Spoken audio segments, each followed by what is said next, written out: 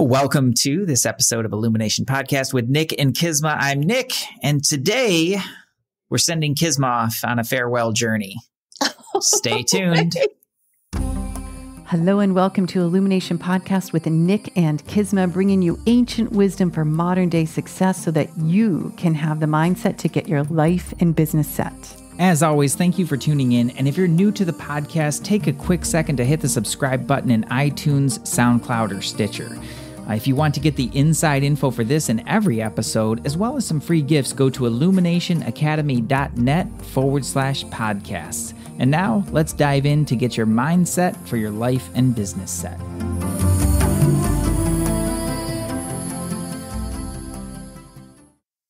Wait, it's not farewell. I'm coming back, everyone, I swear. I figured that would get their attention. You're not going for good, but we're recording this uniquely from opposite ends of the country, actually. We are. I'm in New York City and you're in Carlsbad. And hello, everyone. How is New York City? New York City's great. It's chilly. But, I love it here and been getting lots of work done. Had a couple of VIP days with clients who are amazing. Just taught the prosperity code tonight and calls with clients. So it's been good. Super exciting. Not much time to party it up, like one would in New York City. But I did get to the Met last week. So that was really fun. The Met Opera. I know you love that. It just speaks to that gold. You're there for a short bit and then you're taking off and you're heading to India. I'm heading to India on Friday. Why are you going to India? Well, as many of our listeners know, we often reference the Vedanta Academy and Swami Parthasarathy. And it's been over a year since I've been there, which is too long. And sometimes you just get that calling, like it's time to go. Yeah. And, you and I have been there together. I remember our first trip there, which is probably 10 years ago? Well, Zoe went with us. And she was like 13 or 14 and now she's 24. So 10 years ago, just a bit over 10. Yep. Yeah, that's right. Mm-hmm. It really is a magical place. And I know that it's important. Like it's really important. It's especially important for you to go there. And I think it speaks directly to really the whole reason that we started this podcast to begin with. It does. Ancient wisdom for modern day. Right. And we get that there's a certain section of you, quite a large section of you out there who may never make it to India. You've got life, you've got things, you've got other stuff, or maybe you just don't have the interest in making the pilgrimage. And all of that's fine. Mm-hmm. But this podcast really exists in order to bring that back to you, but to bring it back to you in a way that really can make sense in your life. Exactly. Yeah. And to me, I think that's one of the things that really resonated for me when I first discovered Vedanta is like, it's esoteric in a certain way. Like at the end of that, his magnum opus, the Vedanta treatise, he really goes into some pretty intense esoteric teachings. And it's always got that loop back to what are you doing in your life today? Right. Like, how does this apply? Like, what does it actually mean in the life of a business person, in the life of a partner, in the life of a parent? Mm-hmm. And I think all those things are really, really important. To always bring it back to that. And truly, like, that's what this podcast is all about. Right. So what do you think, Kisma? Well, yeah, I'm glad you brought that up because, sometimes I love to get off into metaphysical tangents and we talk about energy a lot, which is always important. Yet the basic principle of Vedanta is intellect and mind. And the mind, per these teachings, is the center of the emotions. And I'm pretty sure we all know and all agree that when we let our emotions kind of run rampant and not guided, some interesting things can happen, sort of like a Shakespeare play.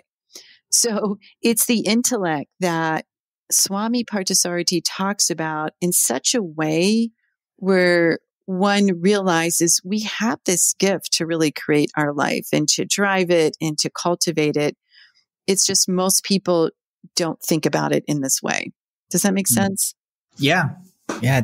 Well, it does to me, but I'm sure the listeners will pick it up. I mean, the word that comes up so often in that world is objectivity. Objectivity. And that's a beautiful word. And basically, if I were to describe a way of being to our listeners that was objective, it's really about not taking things personally. It's about being able to observe and pause before responding. It's about being able to notice our own internal reaction and even to choose that reaction. So before we respond back to something, we're able to check ourselves and ask, whoa, is this for my highest and best? Is this going to elevate the situation? Is this even going to help something? So the objectivity is like rising above the world rather than being entangled in it. Mm. Yeah, it's interesting. You know, I was just talking with some of my students about this very thing and dealing with the mind. I was using it in a little bit more of a broad context, not the strictly Vedantan, emotional center, but really just the habits and patterns of the mental processes as well as the emotions. And it's like, this is how I think about it anyway. It's like the mind is so addictive. Yes. It just gets so wrapped into things. And it's not just getting addicted to things that it gets addicted to patterns. It gets addicted to ways of being. It gets addicted to things that it doesn't like. And the drama of, being in that, it gets addicted to all these things. And so the key piece for me with Vedanta is building the muscle to break the addiction. Right. Whether it is getting addicted to drama, or whether it's getting addicted to your emotions and needing them to be a certain way, whether it's getting addicted to your own mediocrity, right?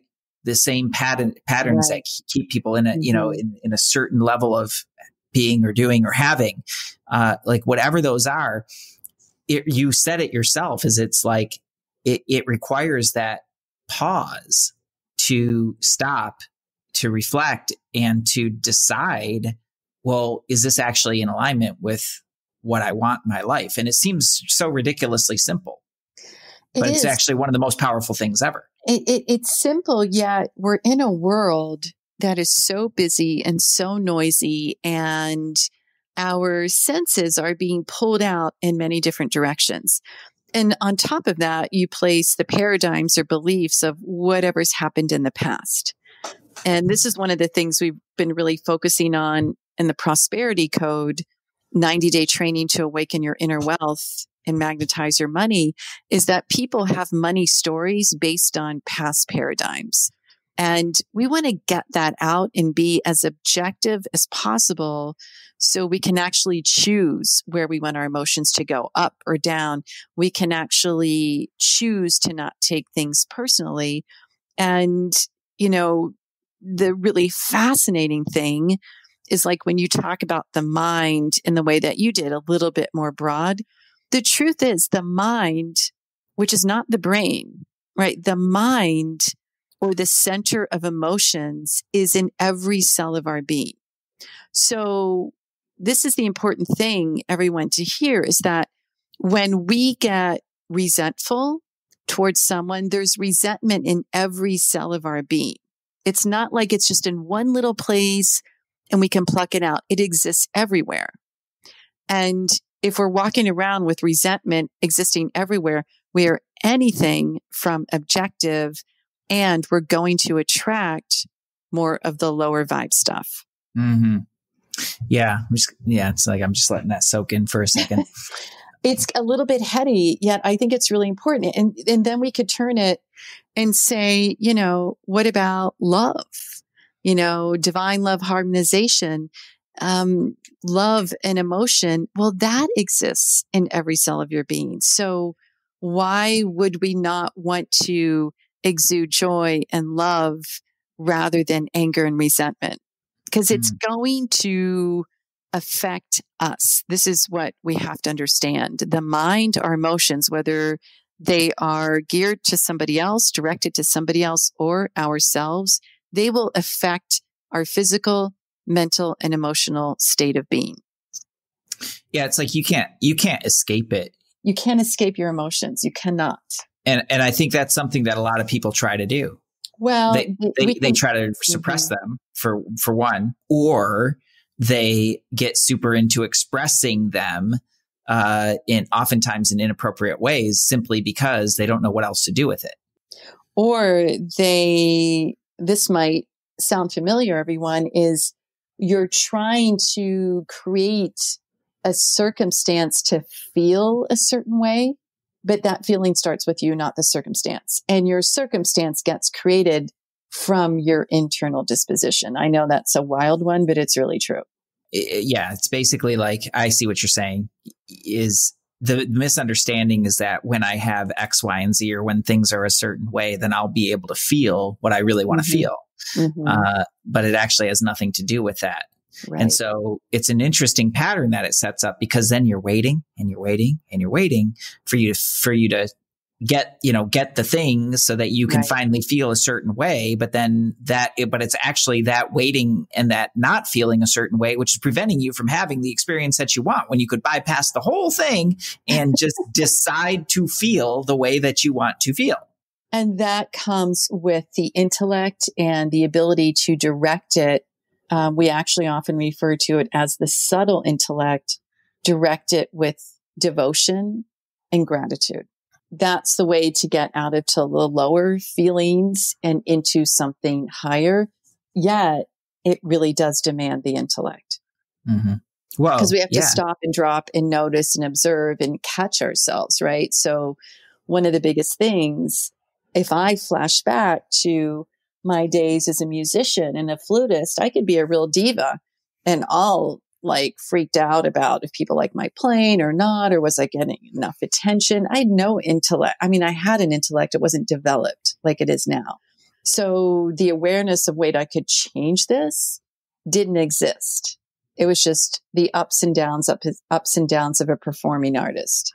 Yeah. And you tell me, like, was there a certain part of you that just thrived on that? Did it fuel you? I would say it must have, because I continued. It's kind of why we see people that repeat drama, because in some way, until they understand a different way of being, the drama fuels them. It gives them a source of energy, whether it's high or low, it's a source of energy. Well, what sorts of things did that create in your life? I would say, some relationships were good, others weren't. It was exhaustion, because whenever there's drama or worry about what people think, if you're getting, enough attention or whatever, it's energy drain. Mm-hmm. It's, I was able to lock in and find that place of, I'm just going to show up and play and just play really well and be thrilled with it. And that was a whole different way of expression. And it came after I got more in tune with who it was I wanted to be. And it's funny, you kind of landed in that and then you were done with it. Isn't that funny? It's funny. Yeah. Definitely served a purpose. Yeah, it's interesting. It's funny. In my own experience, I kind of landed in that in my yoga teaching at a certain point, and then I was just done with it. I was like, yeah. And now I teach my 1 or 2 classes a year, and it's like, great, but it really did come back to that decision, but it was all the things that had to happen along the way in order to land in that decision. Mm-hmm. And it, I think for both of us, it sounds like we took the slower path to start. Yeah, a little bit slow path there. Nothing wrong with it. It's just, it's not the fastest path, but what the intellect is the fast path for that. Understanding the intellect and then having the energetic tools to be able to clean up all the weird stuff around it. Like that's the fast track. It really is. And for those of you listening, you're like, okay, well, how do we do it? You could be like me and run off to India every year. Or you could listen to more of our podcast and include in that a lot of chunked out time. So say every morning or every night where you simply have self-reflection. You know, there's a lot of people, Nick, that teach meditation and meditate, yet the intention behind the meditation is to escape or to feel blissed out. I'm not saying any of that is wrong, yet there's few people that meditate to know themselves better. Mm. And we cannot change until we know who we are at a deeper degree. Yeah, that's actually, that's really true. So if there's ever a time to meditate, it's just think of it as self-reflection. Get to know yourself. Get to have so much courage that you can ask yourself questions without judging yourself. And that's one thing Swamiji is so good at. He's like, well, that's just going to be ego. You know, your ego is just coming up if you have to create drama or judge yourself or someone else. So drop the ego, get as neutral as you can, and just ask yourself, like, how did my day go? And when things show up, good, bad, right or wrong, however you're going to label it, simply notice. Don't judge it. Don't try and go back and change it. Just notice it. And you can always inquire, like, was that in my highest and best? If not, think about doing it in your highest and best next. We have to have such a loving, neutral perspective and disposition towards ourselves. Otherwise, it kind of gets too heady, right? Mm. Well, yeah, I think it gets too heady and heavy, just heavy. And heavy. Oh my God, I did this wrong. I could have said that differently. It's not about that.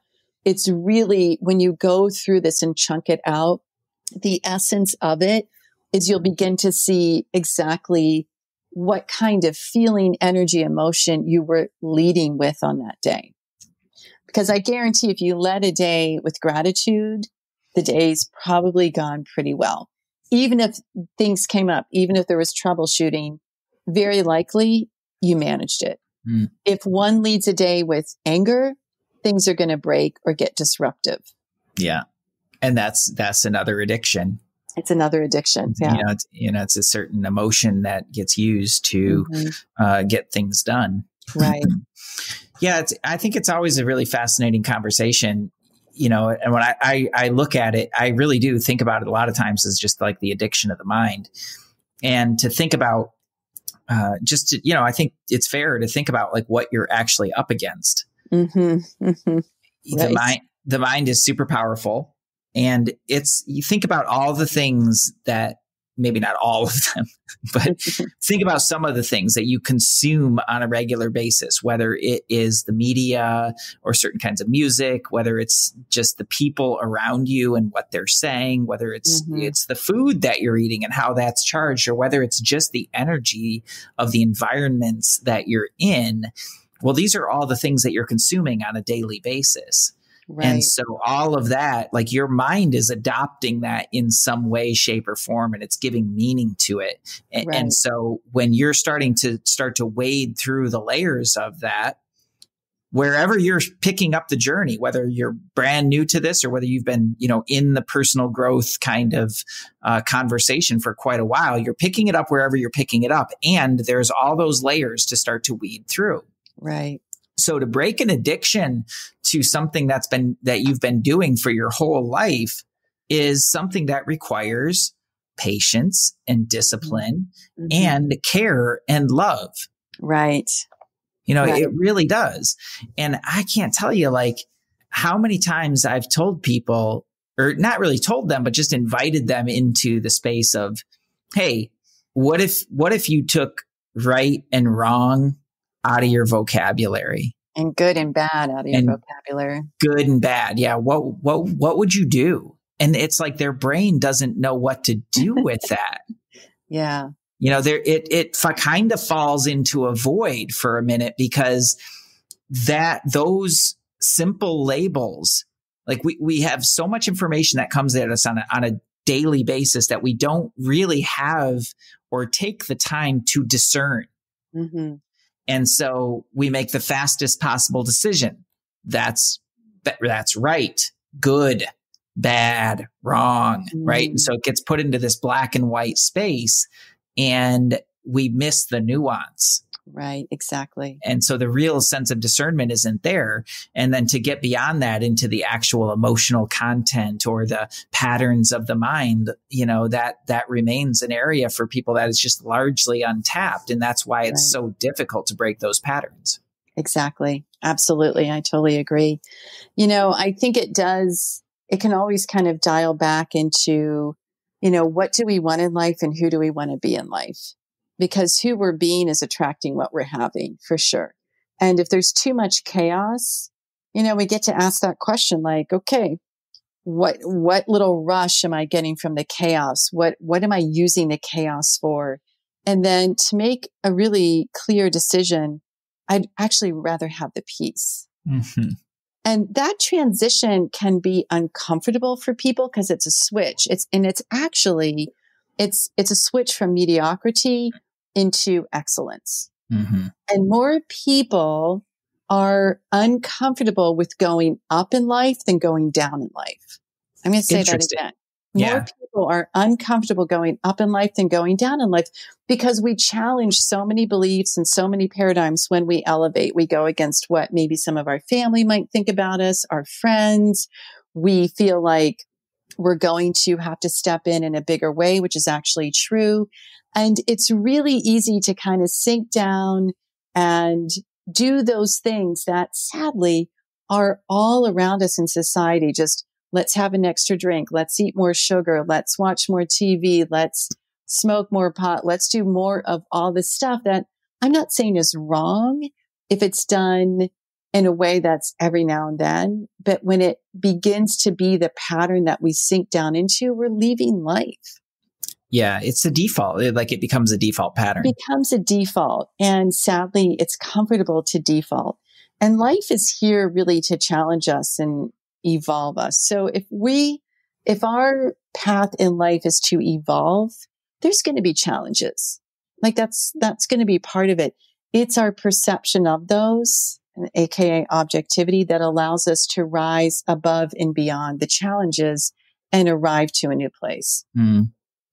Yeah, that's interesting. It reminds me of something that you spoke about really deeply in the prosperity code with the toleration. Right. What are we tolerating? What are you tolerating in your life? Right. What do you tolerate in your own brain? Mm-hmm. And I think that's really interesting. And it's something that I've been thinking about in a lot of different ways, say with regards to like stress management. Okay. So you're going to manage your stress and ultimately, what do you do? What do you wind up doing with that? Well, you wind up, increasing your tolerance for stress. So now what? Okay. Well, now you have more stress in your life. You can kind of handle it, but do you really want more stress in your life? But it's because you're going about it upside down. You're raising your tolerance for something that you don't want. It's the opposite of that. It's like lower your tolerance for that stuff because then you make a decision faster to get out of it. Right. Let it not be acceptable to have the low vibe hanging out in your life. It just can't be acceptable any longer. Yeah. Yeah. So true. So true. Yeah. So there it is. Intellect, objectivity, neutral. I mean, that's the way to bring things back into control so that we can guide it.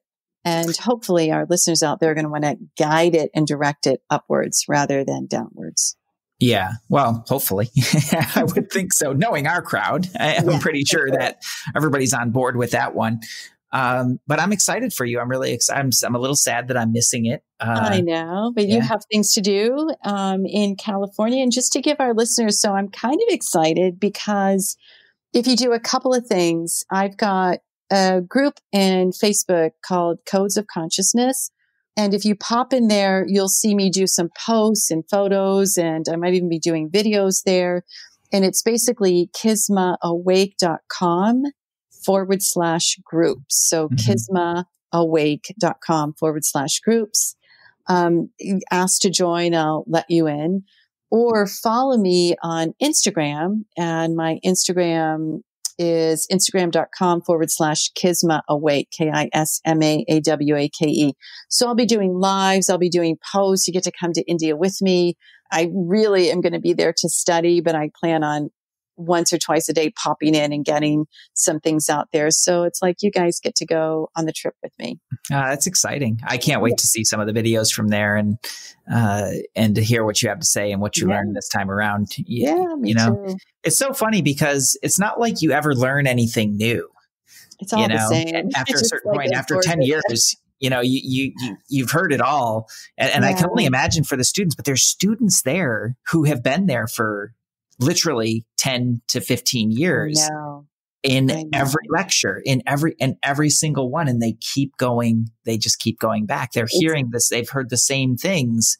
Right. Some in certain instances, like hundreds of times. Right. And they have that dedication. And those are the ones too that I never see those guys tune out. They're always present for just the different nuance of the way it's taught, because then they embody it just in a different way. Yeah. In a deeper way. It's pretty amazing. It's that one little things for themselves. And what I really dig about that is that quality of that attitude of mastery and excellence. You know, and they're taking, it's like they're going to be excellent in the way that they hold and carry themselves. Right. I just think that's so inspiring. I mean, for me, hopefully some of my clients are listening. I have amazing clients. I have a lot of students. I could refer to myself as a teacher, trainer, coach. Yet when I go there, everyone else is my teacher. I just go in, I'm just swooping in and to learn whatever I can, because, you walk into a place like the Vedanta Academy where people live there and study every single day. There's something to learn. Yeah. From every human. From everybody there, because they've all made a commitment. Right. That very few people on the planet will actually ever make. Exactly. Not that there's anything wrong with not making it, but it is such a high level of commitment. It really is extraordinary. That choice and all the things that went into that. And for them to see it through, just to even do the 3-year course, let alone those who stick around the academy and the community for, years and years afterward in order to serve and to be a part of it. It's just truly extraordinary to meet human beings like that. But they're not all weird. They're doctors, they're business owners, they're students. It's an amazing group. Yeah. And I think that's what's cool about it is they're not super weirdos that are, that are out there, they putting oil all over themselves and doing rituals and things like that. There's nothing like that. They're just they're super grounded. They're there to get the knowledge. They're just there for the knowledge. And like Kisma said, there's doctors and lawyers, and then there's kids, kids to us. They're, they're young. 20-year-olds, 25-year-olds. Yeah. It's extraordinary. And everything in between. It's just the most amazing thing. And they're all amazing human beings who have just made this commitment to themselves that is really beyond a lot of people's comprehension. Yeah. So I'm excited. So everyone join me over on Instagram, Kisma Awake, or Codes of Consciousness, kismaawake.com/groups. Check out my Facebook profile too. I'll do my best to get some info out there. Would love to share the trip with you. Yeah, I can't wait to hear all about it. Yay. Yeah. In the meantime, what we've got coming up is we have a really cool guest coming on soon. Yeah, that'll be next week. Probably, fingers crossed. Yeah, if everything goes according to plan. Or it might be after my India stuff. So probably post some India things, and then Mark will be on. Yeah. So regardless, we've got stuff coming from India, from the Kisma, the great and powerful Kisma, and all her insights. We've got a super, super cool guest coming on, and that's what you can look forward to. And by the way, I've been talking to people and getting some feedback about the spiritual detox series. Yeah. They love it. That's so cool. They're just getting so much out of it. So if you haven't checked that one out, go back and listen to the spiritual detox series. And before that, if you scroll back even a little bit further, is the working with the law series is another one that people have super been enjoying. Episode 1, 2, 3 is working with the law. And the spiritual detox, I think, is around 1, 4, 3 or something. Yeah, I think it starts with 1, 4, 2 actually. 1, 4, 2, yeah. Great stuff. But right around in there. So scroll back and enjoy them, and give a share and give a like. And boy, if you're so inclined, give us a review. We read all those personally. I know it's a big ask. but we appreciate you. It goes a long ways to getting the word out there. But I think biggest of all is if there's something in here that really spoke to you, to share it, share it with somebody that would get something out of it or that you think would really enjoy it. It spreads a little bit more light in the world. It helps those folks to, maybe hear things from a different perspective, and makes the world a happier place. Absolutely. Well, thanks for being here, everyone. Much love and namaste. Peace. Hey, thanks for jamming with us today. And if you enjoy Illumination Podcast, please go ahead and share it with someone you love. Give us a rating, review, download our podcast. And remember, you can find us at illuminationacademy.net/podcasts. Talk to you soon. Namaste.